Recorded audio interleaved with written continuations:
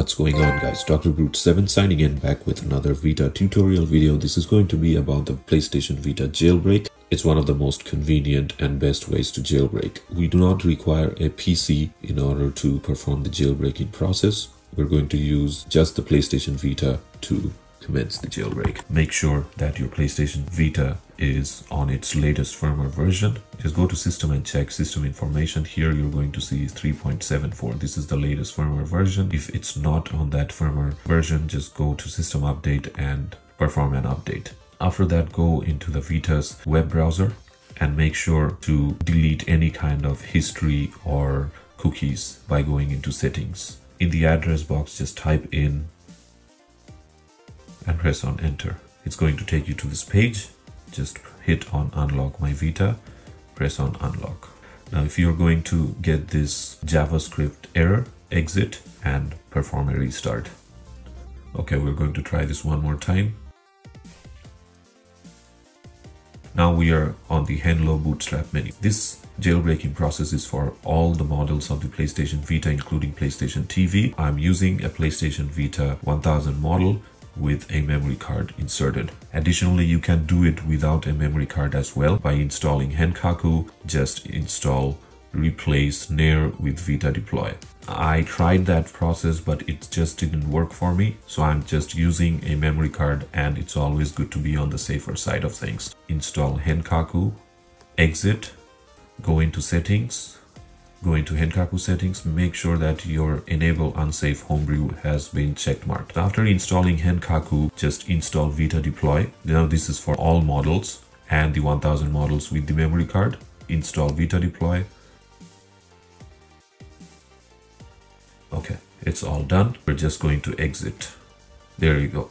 So now you can see like two icons. Now this is the method that I tried without the memory card. It just didn't work. It was supposed to replace the VDEP with Vita deploy, but it just did not. So let's just disregard that.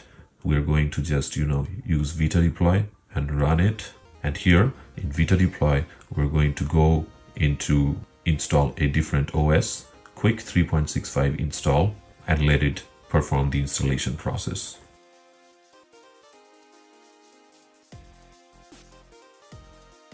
Okay, so here we're just going to press X to continue. Do you want to downgrade the firmware? Just press X to continue.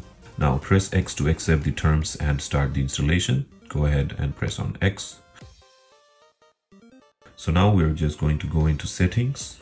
Now we have Henkaku settings. Make sure that unsafe homebrew has been enabled. And we're just going to go into the system information. Now you can see the modified system software has been installed 3.65. Now we're going to go into Henkaku settings one more time. Go into spoofed version. We're going to set it to 3.74 because that's the latest version. Alright guys, so now that we are done completing the remote jailbreak process of the PlayStation Vita, it's time for me to show you guys a couple of essential stuffs, which includes expanding the memory capacity of the PlayStation Vita using the SD to Vita adapter, followed by some essential homebrew apps, and I'm also going to tweak some settings in order to prevent the PlayStation Vita from getting any kind of future updates.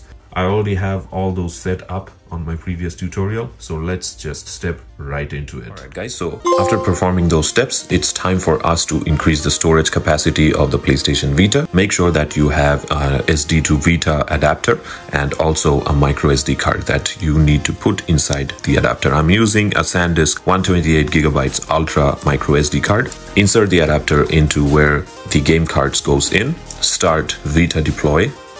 Go into miscellaneous, format a storage device, and you're going to select format a storage device and select format target storage. Now for some of you guys it might take a little bit. It's not going to show anything on the screen. Do not panic. Wait until you see this message. Hit on OK. Now it's time to restart the PlayStation Vita. So we're going to shut it down and then we're going to turn it back up.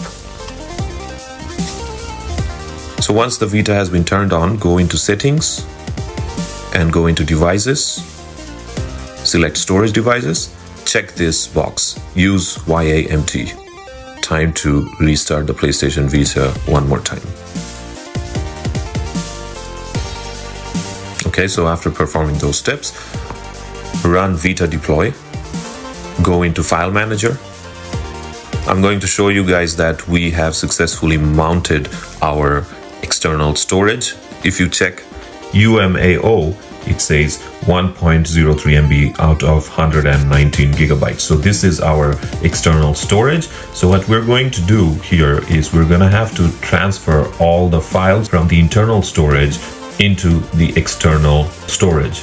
So the system files can be found in UXO. Just highlight UXO, go into UXO. You're going to have to transfer all of these files.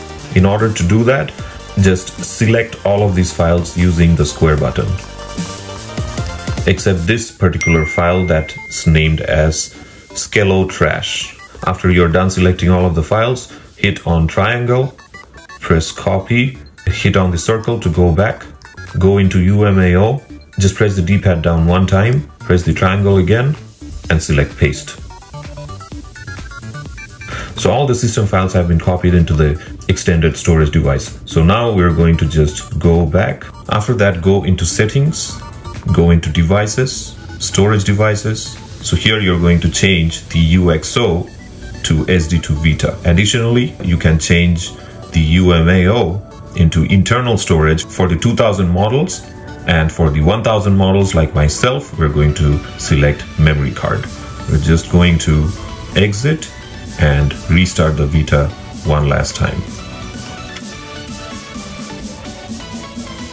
Okay, so the process of upgrading the storage has been completed. How do we confirm? We just go into settings, go into system information, and here, if you check memory card, it says capacity 119 gigabytes, free space 119 gigabytes.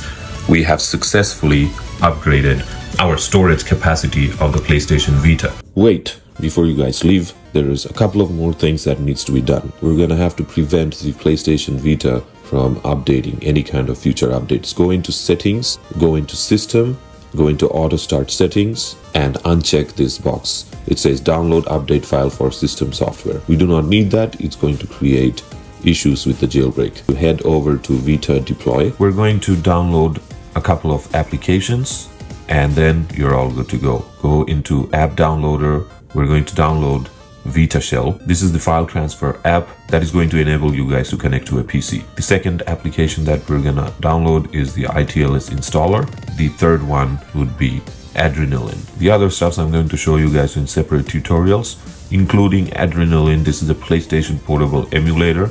I will make a separate guide for this. For now, let's just go ahead and install it. Go ahead and select download the selected apps, and all the applications are downloaded. Go ahead and hit on triangle and select mark all, and then hit on triangle once more, go to more and select install all. And here we have all three of the applications. So here we're going to do a couple of stuffs with Vita Shell. Hit on select. It will allow your PlayStation Vita to connect to a PC using a USB cable. And hit on start. As USB device, we're going to select SD to Vita. Let's just go ahead, select ITLS installer. Here you don't have to do much, just hit on X and install the full ITLS package. Okay, so we are done with these setups. So now we're completely done with the jailbreaking process. So this is how you perform a complete jailbreak and upgrade your storage capacity. So if you like this tutorial, guys, you know what to do. Hit on the like button, share your thoughts in the comments section. Let me know how you found this tutorial. For new users, please make sure to hit on that subscribe button. Every bit of support helps me a lot, and I'm gonna see you guys on the next video. Dr. Root 7 signing off. Peace.